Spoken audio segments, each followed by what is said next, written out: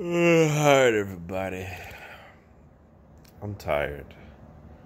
Got off work this morning. So anyway, this is part 3 of the poor man's brisket. I had dozed off again, and right now the time is approximately 5:07. So we'll go ahead and take this brisket off because I don't want to mess around and forget it, and then it doesn't sit. And I don't want to wake up at like midnight and nothing like that, and it's you know. So anyway, I'm going to go pull the brisket off the grill or off the smoker, and then we're gonna cut into it, and we'll see what we get. We will see what we get. Whew.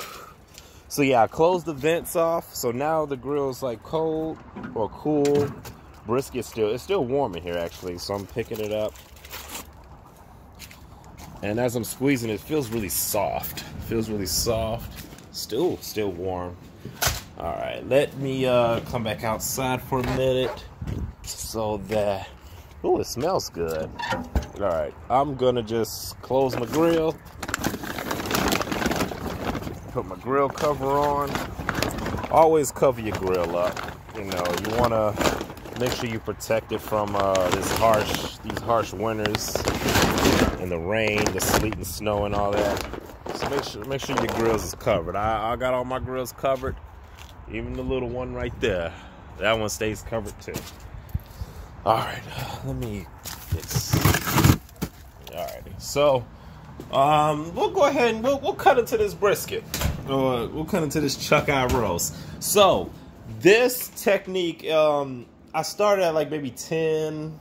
It's about 5 now. So what's that? 10, 11, 12, it's about 7 hours, which is more than enough time for this, because this brisket was really small.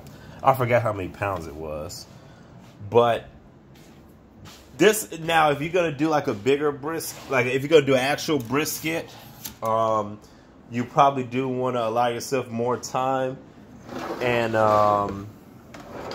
but it's going to be the same technique. You're still going to do it low and slow for about 225 to 230-ish. Now, I will say in the last couple hours, it did go up to like a good 240, 250. But at that point, I just kind of let it do its own thing. So, I can't find my tripod. I don't know what's missing, but we're going to go ahead and open this baby up.